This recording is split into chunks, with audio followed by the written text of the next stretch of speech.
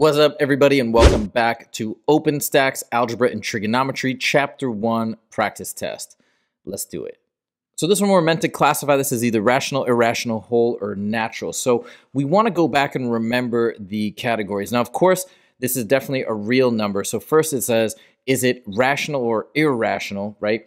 And it's definitely rational because any number that can be represented as a ratio or a fraction of two integers, this could be represented as negative 13 over 1. So we know that. Then the question is whether or not it's a whole number or a natural number. So let's talk about whole numbers. Whole numbers are all numbers that are 0, 1, 2, 3, etc. All positive integers, including 0. Natural numbers are everything but 0, 1, 2, 3, etc. So this is actually an integer. However, it doesn't give us that option to classify it as an integer. So the most descriptive one we can use here is rational. That is your answer. Boom, done. Here we're meant to evaluate the expression by plugging 2 in for x. So that semicolon kind of breaks it up. So I'm just going to replace the x with a 2 like so. And then I'm going to go order of operations. 2 plus 3 in parentheses first is 5. 2 times 5 minus 12. 2 times 5 next, which is 10 minus 12 is negative 2. Boom, done. This is currently in scientific notation. We want to put it in standard notation. So the process is as follows. So I've got 10 to the 6th power. To put it back, since it's a positive exponent, I take my decimal and I move it 6 spots to the right. So 1, 2, 3, 4, 5, 6. And these 2 empty spots get filled with zeros. So my final answer is 3,141,500. Boom, done. Now, when we simplify here, we're just talking about order of operations. So I'm going to look inside the parentheses first and see I have multiplication and addition. So we're going to tackle that multiplication first, which is 3 times 2, which is 6. So now I've rewritten it. Now let's go again. Parentheses 2 plus 6 gives me 8. Next, we're going to carry out the exponents. 8 squared is 64. Next is multiplication. Negative 2 times 64 is negative 128. And last but not least, we finish the addition. Negative 128 plus 144 is positive 16. Boom, done. So here we're going to use our exponent rules, which says if two bases that are identical are multiplying, we can just add those exponents. So it becomes 3 to the 5 plus negative 3, which is, of course, 5 plus negative 3 is 2, and 3 squared is 3 times 3, which is 9. Boom, done. Here we're going to simplify, but first what I'm going to do is I'm going to square the bottom part. So 8 over x cubed over this squared, that's 2x times 2x, which gives us 4x squared. Now I'm going to use my simplification methods. Again, 8 over 4 simplifies to 2 over 1, dividing them both by 4. And then x cubed over x squared, we're going to subtract those exponents. 3 minus 2 is, of course, 1. So we're left with 2x to the first, which is really the same as x, over 1, which I can simplify even further because I don't need the denominator and I don't need that 1. I can say 2x, boom, done. In this one, we're taking the square root of 441. Guess what? It's a perfect square. 441 is actually 21 times 21. So the square root of 441 is 21. Boom, done. In order to simplify this one, I'm going to first break it up into 2 separate square roots, which is totally allowed. So I'm going to say square root of 9x over square root of 16. Then I'm going to take the bottom one first because this is a nice perfect square. The square root of 16 is 4. Then on top, 9 is a perfect square, so I can take the square root of 9, which is 3. That comes outside the radical, but what stays inside is the x, which is trapped. There's the winner, done. In order to simplify this, we're going to have to extract as much as possible out of these radicals. So I'm going to rewrite them as follows. Okay, so this is a really nice way to frame it because now I can see there are perfect squares within each of these that I can take the square root of. So the square root of 4, for example, is 2. So that comes outside and is going to multiply the 6.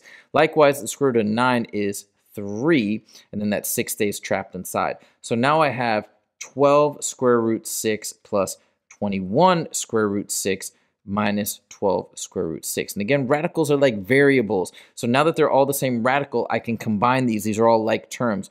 So 12 plus 21 is 33 rad 6 minus 12 rad 6. Again, 33 minus 12 gives us back to 21 rad 6. Boom, done. Here, before we begin, we're going to go ahead and distribute this minus sign like so. So you'll notice that the -3 became a +3, this flipped to a -5, and etc. Now we're going to combine like terms. So the -3 and the +3 cancel out. And then this 2q squared and 6q squared negative combine. So again, we're left with 13q cubed that has no like terms. These guys combine to a -4q squared, right? 2 and -6 is -4. -5q for the win. Done. Here, what we're doing is we're foiling a binomial times a trinomial. So check it out. First, I'm going to multiply this guy across those. N times n squared is n cubed minus 4n times n is 4n squared. And then n times 4 is 4n. Now we're going to have this one hit all three of those. And I'm going to move it down by 1. And you're going to see it's going to line up really nicely. So then I got -2 times n squared is -2n squared plus 8n, right? The minuses cancel out, minus 8. And now I'm going to combine like terms, and you can see it's lined up nicely. So -4n squared and -2n squared make -6n squared. That becomes positive 12n, and that becomes -8 for the win. Done. Here what we're doing is we're factoring, and guess what? That's a difference of squares. So when we have a difference of squares, we note that this is possible because this is a perfect square and that's a perfect square, and we're subtracting them. So what I do is I take the square root of 16x squared, which is 4x, and I place that here and here. Square root of 81, which is 9, I place that here and here, and then I alternate with the plus, minus, boom, done.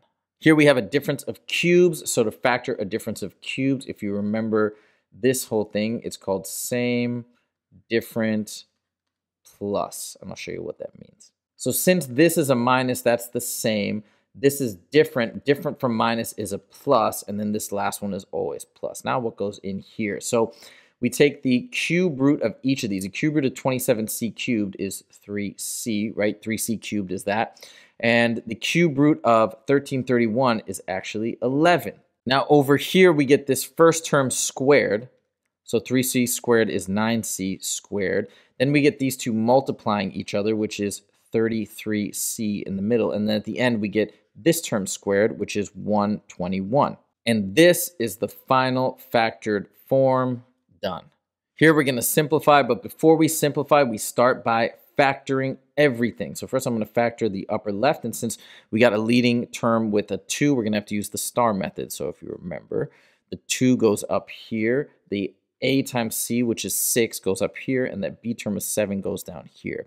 So then what multiplies to 6 and adds to 7? That's 6 and 1. This cancels like a fraction. It reduces to 1 over 3. So then we have 2z plus 1, and this is 1z plus 3 over, this is a difference of squares, so that becomes z plus 3 times z minus 3, right? Square root of each, and then a plus minus times. And then over here, we have to factor again. Once again, we got a leading coefficient, so we need to use the star method. So let's set it up here like so. We got 4 on the top left and top right. We got 4 times 9, which is 36 up top, and then -15 right here. What multiplies to 36 and adds to -15? That would be -12 and -3. I'm going to reduce this like a fraction. That becomes 1 over -3. So now we have z minus 3 times 4z minus 3 over another difference of squares, right? Both of those are perfect squares. So the square root of 4z squared is 2z. The square root of 1 is just 1, and then we alternate with plus minus. Now for the fun part. We got a z plus 3 and a z plus 3, z minus 3, z minus 3, and a 2z plus 1 and a 2z plus 1. This leaves us with a final answer of 4z minus 3 over 2z minus 1. Boom, done.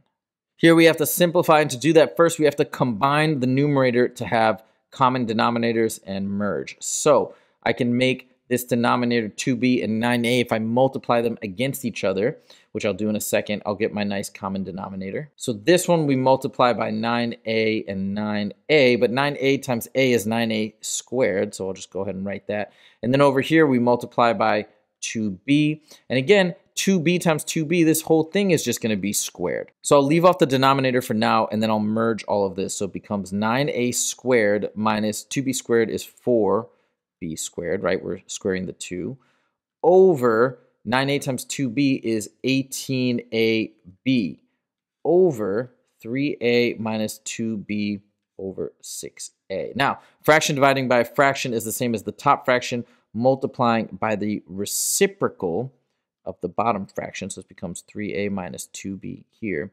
We can kind of remove this piece. Now what I'm going to do is I'm going to do some factoring because I can see some nice opportunities to cancel. So this is a beautiful difference of squares. So I'm going to go ahead and factor this as a nice difference of squares. We've got a 3a as a square root of 9a squared and a 2b as a square root of 4b squared. And then we alternate with a nice plus minus over 18ab times 6a over 3a minus 2b.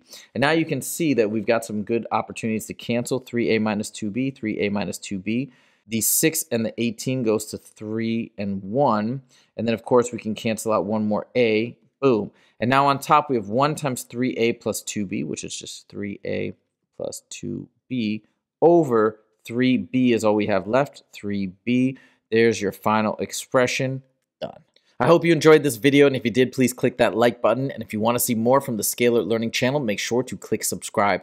Thank you guys so much for joining. I'll see you in the next video.